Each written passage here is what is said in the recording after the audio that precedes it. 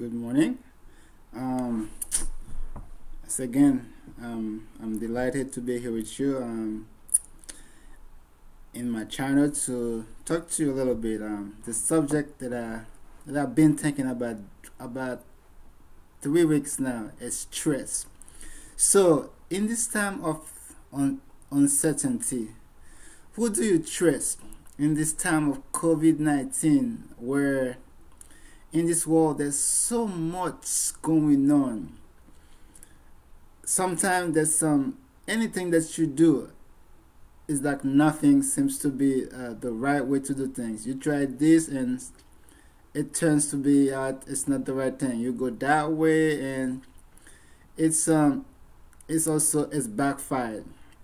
And I know there are many people today that are thinking about taking their own life or take things into their own hands. So remember, life is precious. Life is Jesus. Jesus is the owner of every single life. He cares about every single one of you. Rich, poor, yellow, blue, black, and white. He cares about all of you the same. Remember, the Bible said that you are his masterpiece, his workmanship, his best. So he put his best into creation of mankind. So, and remember what God said when he was creating man. He said, let us make man in our image. So when you are looking at me or looking at your fellow man, you are looking at God himself. You are looking at God's image. So let's see what the Bible says about trust. Who do you trust in this time of uncertainty? Because I'm sure many of you that you have many people that let you down, people that you put your confidence in. Sometimes it might be a spouse, it might be a brother, a sister, it might be a friend, it might be a parent or whatever, it might be a son or a daughter. And sometimes people let you down. You know, sometimes it's purposely, sometimes it's to no fault of their own. So let's see what the Bible says about trust. And who should we trust? Who should we trust? Who should we put our hope in?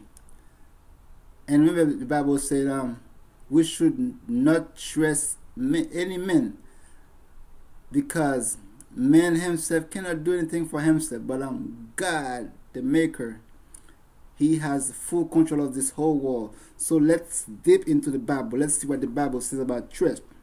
We're gonna read Proverbs 3:5-6. Trust in the Lord with all thy heart, and lean not unto thy own understanding. Verse 6. In all thy ways acknowledge him, and he shall direct thy path.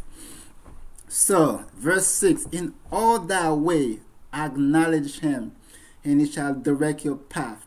When you see no path forward, when you see there's nowhere to go, when everywhere you go they shut doors on you, when everywhere you go it's no, acknowledge Jesus, acknowledge God, and he shall direct your path. He will open doors that never been opened before. He can make ways that were in existence. So trust in him with everything that you do. If you believe for a spouse, trust in Jesus. If you believe for a home, trust in Jesus. If you believe for your health, trust in Jesus. If you believe for a career, trust in him. Give him all of you. Acknowledge him. So declare in your mouth that you are the head and not the tail. Declare in your mouth that Jesus is Lord in your life. Declare in your mouth that you are a success. Declare in your mouth that you shall live and shall not die. Declare in your mouth that you are prosper and you are not broke. Declare in your mouth that you will live long life, and the Lord shall satisfy you with long life. It shall be so. Trust in the Lord with all thy heart and lean not into thy own understanding. Remember, God wants you to trust Him. He wants you to put all your hope in Him. He wants you to believe that He can do anything. There's no impossible for God.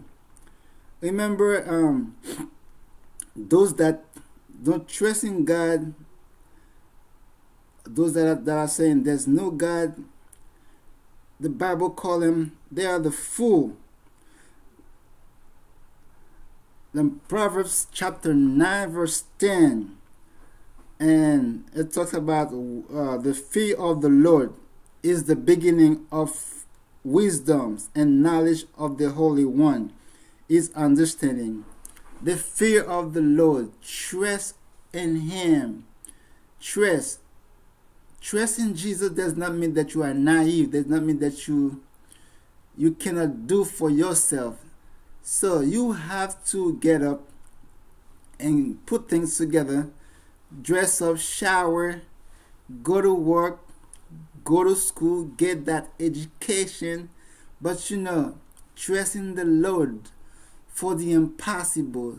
Trust in the Lord when the doctor says there's nothing that we can do, that surgery might be of no use, that chemo is not gonna work, is the end, it's stage 4, it's stage whatever. You know what? There's no end stage for Jesus. You understand that? There's no end stage. Sometimes they send you home to die. They send you to hospice. And guess what? The Lord Jesus Christ, He surprised science. He made doctors and scientists declare that, you know what, there's a God. We don't understand this. We don't understand how this man is living. We don't understand how she's living. We don't understand what's happening. But we scan you again. We PET scan. We CAT scan. We scan that. We X-ray. We don't see nothing. So what happened? Because the first scan, the second scan showed that you are that your cancer was all over. Now that disease was terminal. There were no hope. But you know what? And then 50 years later, you're still talking. You're still talking about Jesus. You know what? You are the impossible, that what man cannot do. So trust in the Lord with all your heart, and He will direct your path. The fear of the Lord is the beginning of all wisdom. There's another verse I want to cover for you.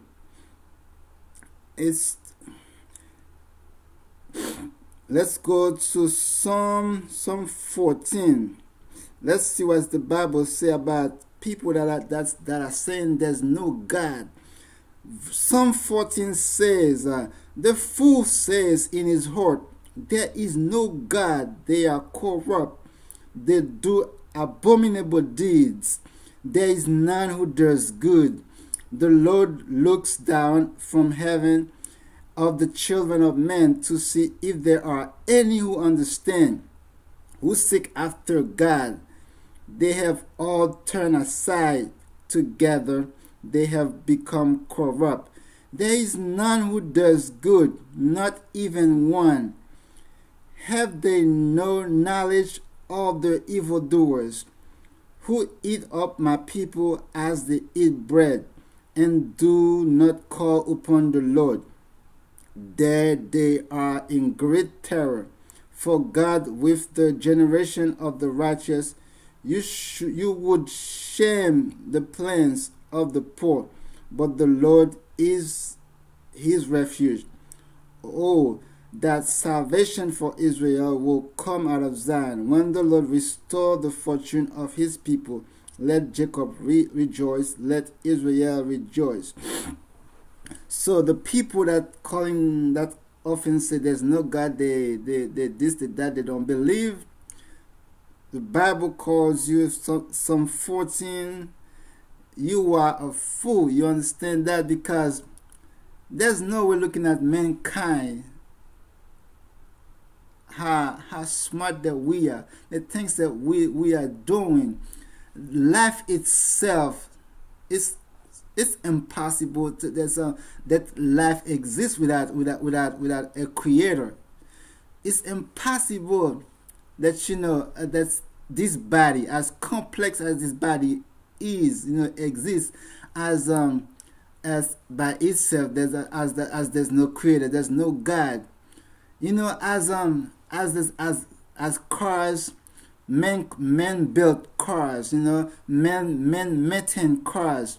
So if a car, in order for a car to run smoothly, you have to take the car to maintenance every day, every so often, 3 to 6 months, or sometimes even more, depending on what part of the car that I'm talking about. So you have to take that car to a shop to get maintained, to change your oil, to do this, to change your brake, to change your tires. We have to constantly maintain the cars for the car to give you a certain amount of time. It is the same way that body needs maintenance for it to live. And you know what? Who maintains the body? It's not your physician. Because I know some people that's never been to a physician, but they live in hundreds, some even more years old. And that doesn't mean that I'm preaching that you don't go to your doctors, because every knowledge come from God. The physician knowledge, that's not his knowledge. No, he sat somewhere in the school to study science so he can understand the body itself. As complicated as the body is. So who gave that physician the understanding, the ability to understand that the science is God. So I mean, if God did not open his mind, make his intelligence bright to understand science, to understand physics, to understand business, to understand engineering, that engineer would not be able to build that car. That doctor would not be able to perform that surgery successfully. That doctor would just open you and you would just bleed to death. You would just die. But God gave us knowledge that we build so much advanced technology machine that right now we can just use it like a remote control. As a physician, you can use it like a remote control machine, and the machine does that incision, open, very minimal incision, and then you can do very advanced surgery that way, robotic surgery. So who gave men those kind of knowledge? It's not just something that you can go to the store and say, I want to buy some knowledge. I want to get knowledge to become a physician. I want to get knowledge to become an engineer. I want to build cars. So because as I was thinking the other day, I was like, who was the first physician? Who was the very first? I'm talking about men. We understand that. I understand that the great physician is Jesus, is God Himself. But who was the first man physician? Who was the very first man engineer? Where does he get that knowledge from? Where? Who taught him?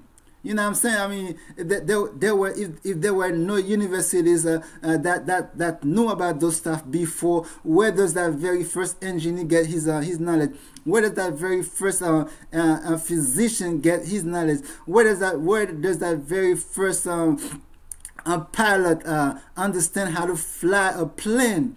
So that knowledge came from God, came from Jesus. And I was thinking, I was like, if we as men, we can sit on a plane and we trust on that pilot. We don't even know if that pilot was having a good time the night prior, was having a martini, or we don't even know if the pilot is in his good sense and good mind. We don't understand if the pilot is not having some anger issues, some issues at home that that make him not thinking right. If we can sit on that plane, and that plane is flying up, is flying so high up, about 25,000, sometimes 30 plus thousand altitude high. We sit on that plane and trust that pilot and trust his judgment to take us to the direction that we want to go. And I was that was what I was thinking that because lately I've been traveling so often because and because my girl is living so far away, so I'm on the plane so often, so just to go and see her. And every so often I'm down in Florida because over here we have this new airline that give us discount flight. So I just say let me just get down to Florida for just 2 days and have some fun and come back.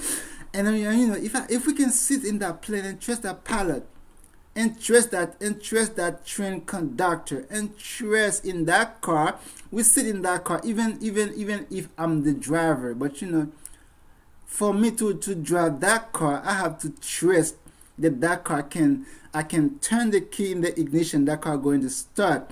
I can just push the gas, the car gonna move. I can just hold the steering and go left and go right. And I can just sit there and car take me down to Boston and take me down to New York.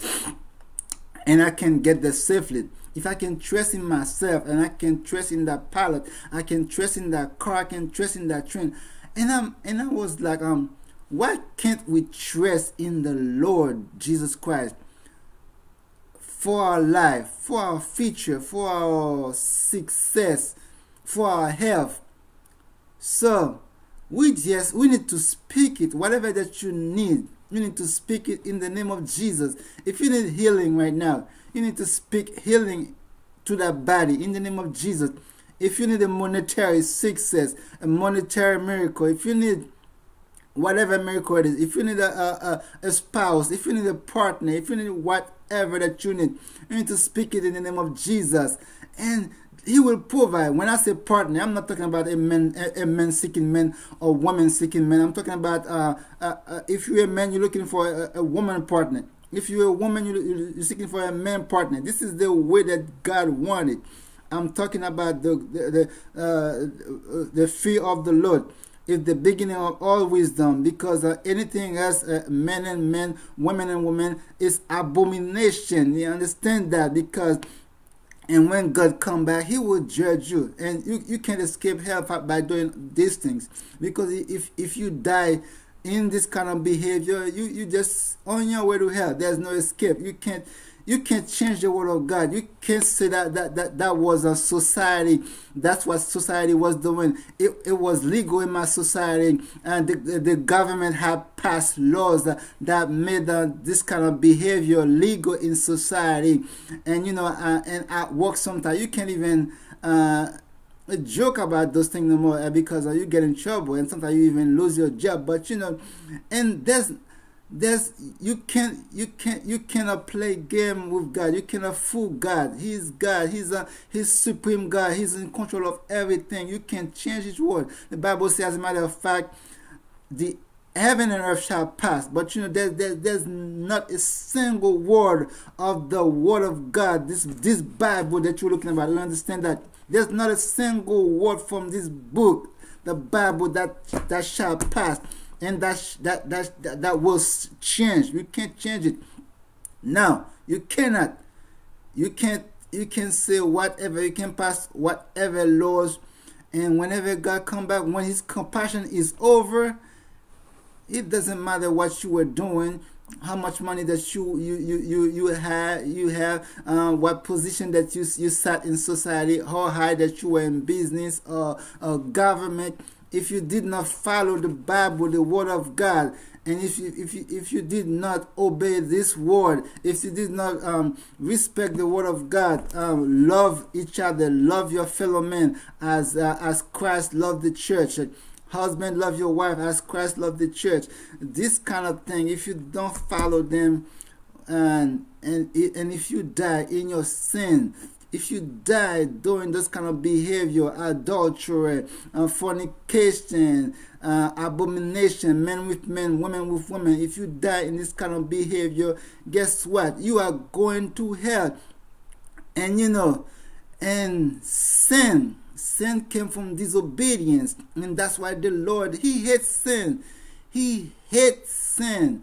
The Lord cannot stand see His people are dying in sin, are just repeating in sin over and over, and he just sat up there. He's looking at us. He's patient. He's very, very patient, but he's also sad to see that people don't understand that, and people just taking it and dying and going to hell. And He gave us so much time to repent. Remember, one day like today, we're gonna wake up, and there's gonna be worldly activity. People are gonna be going to work. People are gonna be going to schools. People are gonna be traveling. People are gonna be doing whatever, leisure, pleasure. It's gonna be a normal day, and guess what? The Maker, the Lord, He's gonna be come back in the air, and the saint, the church, gonna hear the sound. We're gonna hear the trumpet. The world is not gonna stop and stop completely, and then He come back. No, it's gonna be like a normal Monday, a normal Tuesday, man, a normal Wednesday, a normal Sunday, a normal Friday. Some people are gonna be at work. Some people are gonna be down the shore having fun at the beach. Some people are gonna be sick in the hospital. Some people are gonna be in the air in the airplanes in so high altitude traveling. Some people are going to be in the train travel. Some people are going to be in the car, in the highway driving. Some truck driver are going to be in the truck driving. And truck drivers that are Christians, they're just going to dissipate. Truck with no drivers. Pilot that are Christian going to be dissipate. Plane with no pilot, you know what I'm saying? I mean, cars with Christian driver are going to dissipate. Cars are going to be on I-95 at high speed with no drivers. And it's going to be a wonderful day for us that's going to go into heaven with Christ, but it's going to be like a chaotic day.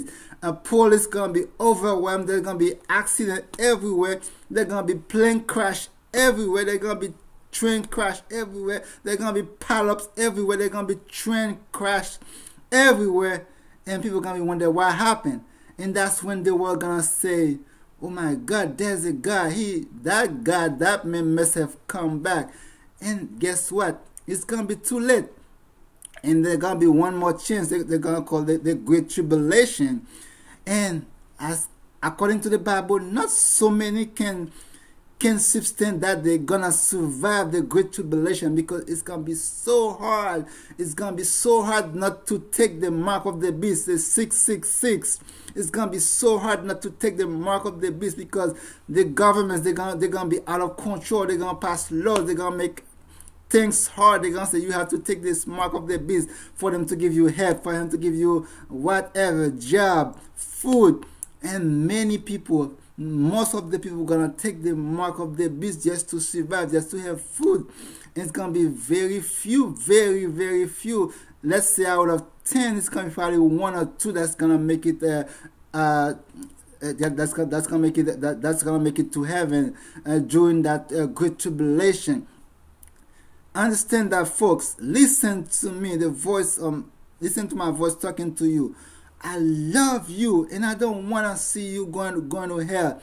And today, right now, is the time where you can give Christ your life. Today, right now, is the time where you can stop sinning, where you can say, I'm going to stop living in fornication. I'm going to stop living in abomination. I'm going to stop living in adultery. If you're married, be faithful to your wife. Be faithful to your husband. If you're living in an homosexual relationship, is a lesbian relationship, it's time for you to call it quit right now, because it's abomination, and abomination is a sin against the Lord, and you cannot change it. And the Bible says, as a matter of fact, the price for sin is death, and Christ paid that price for us. So we should not, we would not die. So He paid the price for sin for us on the cross.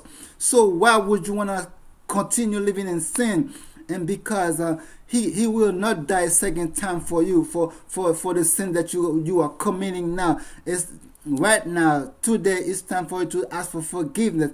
But because if you die in sin, there's no second death. There's no second death on the cross, and the price of your sins gonna be hell, gonna be death. If you die in your sin, if you never have a chance to repent, you're gonna go to hell. Remember, let's trust in the Lord. Let's trust in Him. Let's put our fear, our uncertainty, everything that we are going through that we don't understand, everything that we don't see a way out, everything that we don't see a way forward, we don't see a way backward, we don't see a way sideways. Let's trust that into the Lord's hands, because His mighty hands can do mighty miracles, the impossible miracles. As a matter of fact, He's the God of the impossible. Let's trust in Him. Let's believe in Him for your health. Let's believe in Him for your financial situation. Let's believe in Him for your marriage. Let's believe in Him for the impossible. Let's believe in Him for your children, because He's the one that can make those children grow up right. He's the one that can make those children have fear for the Lord. He's the one that can make those children understand and fear God and love God and goes to church and stay in church. He's the one that can make those children love education, have a passion for education, and stay in school, go to school, get that diploma to become a very productive citizens in society. He's the man that is the one that can take that young man out there selling drugs, doing bad things, going in and out of jail. He's the one that can make that man say, wait a minute, what am I doing to myself? I'm destroying my life. I'm just killing myself early, destroying my life, and I'm going in and out of jail, get that felony, and then once I get out, every employer that I apply for say, oh, yo, man, you got a felony, we're not gonna hire you, we can't hire a felon. And this is how society is failing you, because once they put you in jail and you get that felony, and then you come out, you go apply there, you go apply there, you go apply there, you go apply there, you have a felony, you're a criminal. I'm not gonna hire you. We can't hire, and then that young man, that young lady has no other option but to go back to whatever they were doing, and then keep going back and forth in jail. And you know what? You know who can deliver you from that situation? Jesus only, the Lord only. As a matter of fact, you are in that situation because of disobedience, because of sin. And that's why parents, the best time to discipline your children, to teach them right and wrong, the good thing, how to become productive, good citizens of society, is right now, is while the children is when they are 6, 5 years old, 3, 2, 1 years old. You know what I'm saying? I'm not telling you not to adore your child, not to love your child, but you know, that beautiful little baby boy that you are looking at, that beautiful little baby girl that you are looking at, can be so much a disappointment for you in the future if you don't teach him the way of the Lord. If you don't teach him how to grow up and be a young lady, if you don't teach him how to grow up and be a young man, that young man can grow up can be hell for you. That cute little boy can grow up and be hell for you, and be disappointment for you, and that cute little boy can grow up and cause you to lose your life early, can be a shame for you. And then how do you feel? You see your boy, you see your girl going back and forth in jail, in handcuffs in front of police. How do you feel? You see your beautiful princess young lady in the corner street of Philadelphia, in Wilmington, and in the corner street of Brooklyn, with this dumb, high, stupid, you know what I'm saying, have no potential, can't hold a job, can't even function as a normal human being, sleeping in the street like animals. And you know, that's what I was when I was down in Philadelphia the other day. I was looking at those people, and then the first thing that hit my mind was like, my God, those people, those young men, those young ladies, they were once somebody's sunshine. They were once somebody's princess. They were once somebody's love. They were once that little boy, that little girl that made a daddy proud, that made a daddy smile, that made a mom smile, that made a mom proud. But today, looking at them, that mom would not even say, that's my daughter, that's my son. They disown them and they're on the street dying because of a bad decision, because they've been taking drugs, sniffing drug, drinking alcohol, injecting drug, and they become so stupid, so useless to society. As a matter of fact, they are a burden to society.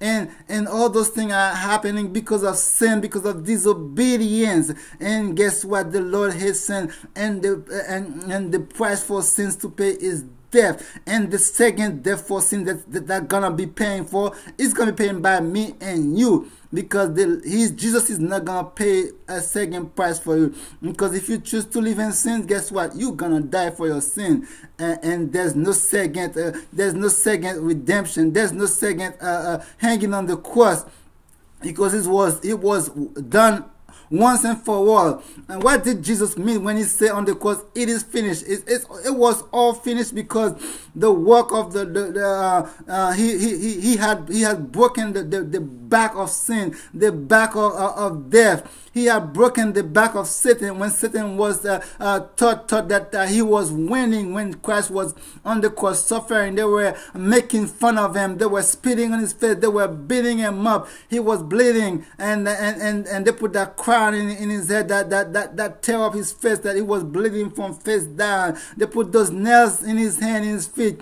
He was bleeding. And at the end, and he said, it is finished. What was finished? And he said it was finished because he had broken the back of sin. He said that it is finished because the 10 Commandments, the laws that we were living under were insufficient. They were not capable to cleanse a man, to forgive sins, to give salvation. The laws were more like laws. If you do this, you're gonna get that for punishment. As a matter of fact, the laws were that if you kill, you're gonna get killed you're gonna get killed by. Under the law, if you were caught committing adultery, they will kill you. They will stone you. You remember when they took that woman to Jesus, and that they caught in adultery, and then he listened to them accusing the woman. He listened to all of them talking. He let them talk, and then when the last one finished talk, he bowed down, and with his finger on the ground, he was something in whatever language they spoke back then, and that whatever he wrote down says that whichever one of you that know that has no sin, cast the first stone. And then he's standing there, man. I'm telling you, Jesus was a very, very super smart man. He's standing there looking at them. The first one walk away, second one walk away, third one walk away, fourth one walk away. Likewise, they keep walking away until the last one walk away. And then with his head down, and then he bring his head up and look out. He told the woman, where are those people that accuse you? She said, Lord, they all left. And you know what he told the woman? Me likewise, I forgive your sin. You go and you sin no more. And you know what was Jesus was preaching then with that example of the woman? He was preaching grace. He was preaching salvation. So he was preaching that the law was insufficient to forgive sin, but you know, he can. Jesus can. His blood can. His death on the cross can forgive sin and give salvation. So, and then when he said, I did not come to abolish the law, but I came to accomplish the law. When is something accomplished? What does that mean? Something is accomplished, and something that is accomplished is it's like an unfinished business. You know what I'm saying? I mean, it was like I was doing something. I was doing like a project, but you know, let's say I took a break from that project, and then I came back to that project after like 3 months or a year or so, and then I came and I finished that project. So what happened to that project after my comeback? And then I finish it, and I get to the end of the project, and then I present my project to whoever or whomever that project was due to, and then that person that received the project will see that the project is accomplished, it's complete, it's done. So that's what God, that was what Jesus had done with the law. He came to accomplish the law and to finish the law, but not to abolish it. The law is still in existence, but we are not living under the laws. We are living under grace. So the Bible says, if you choose to obey one law, and then you say, I'm gonna go to church on Saturdays, but if you choose to do one, you have to do all of them. And as a matter of fact, there's no man, the Bible says, there's no man whatsoever that can keep all the laws and that will not fail. So we are under grace. It doesn't matter which day that you choose to worship God, but you are not under the law anymore. The laws are still standing, because the laws are not going away until after Jesus is come back and put an end to it all, and reshape the world and change the world and bring and bring the millennium and bring that eternity life that we are gonna be living with him, and him as our governor, him as our president, him as our king of kings. The laws will stand always, but we are not living under those laws. If you say that you wanna be under the law, you are insane. I choose grace over laws. I choose grace because I cannot keep those laws. I would fail, because right now I can just walk out of here and meet somebody and say, "Sir, can you give me $1 to buy some gas, because I'm stuck here, I'm going over the bridge." And I'm just gonna say, I'm gonna look at them to see, because most of them are druggies that want money for drugs. As a matter of fact, that happened to me yesterday. That a man walked to me and asked me for some money, and I quickly said, "Man, I don't have money. I can't give you money." And you know what? I had some money in my pocket, but I would not give him money to go and buy more drugs, because that was my taking. What have I done by telling the man that I did not have money? I lied. And many of you lie sometimes without even knowing it. And the Lord said, "Thou shalt not lie."